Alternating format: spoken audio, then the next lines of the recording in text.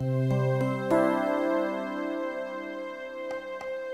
was searching intuitively for the dance of Isadora Duncan. I never saw anyone who had performed it before. I saw the one movie that she did, and I read her book, My Life.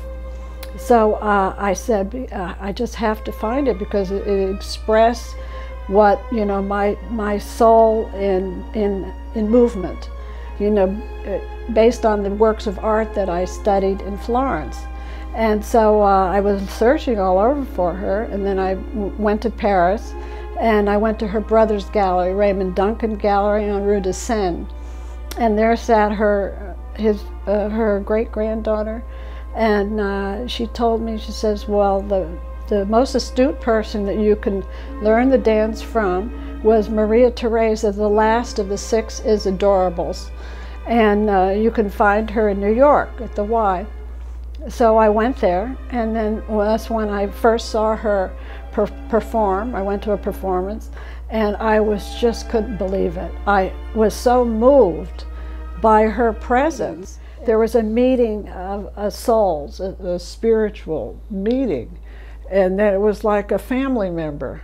And people used to ask if she was my mother, because we resembled each other and we got along so well. And she always said, sometimes you're closer to people, other people, than members in your own family. You referred to her as being one of 6 Isadorables. Yes. What does that mean? That was the 6 dancers that Isadora Duncan adopted. 6 that took on her name. And then, how old was she when? 9 years old. 9 years old, and Isadora Duncan adopted her. Yes. Isadora came to my hometown, the beautiful Baroque city of Dresden.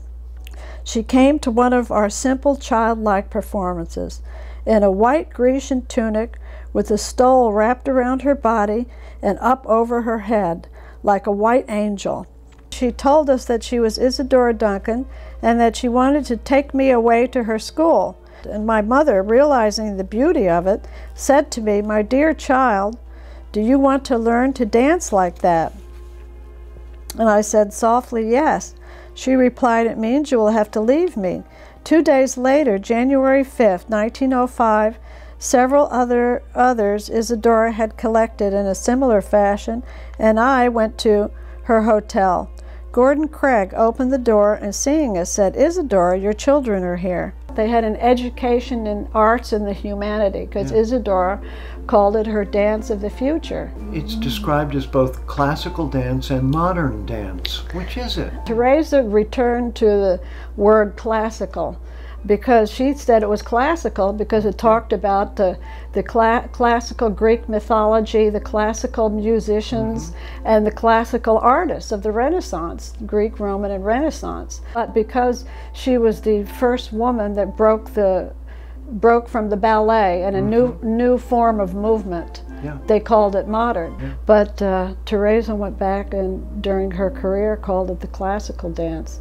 Theresa was such a deep and profound and graceful and very wise person. You were in her company and you were lifted up to another plane. At what stage in her career were you introduced?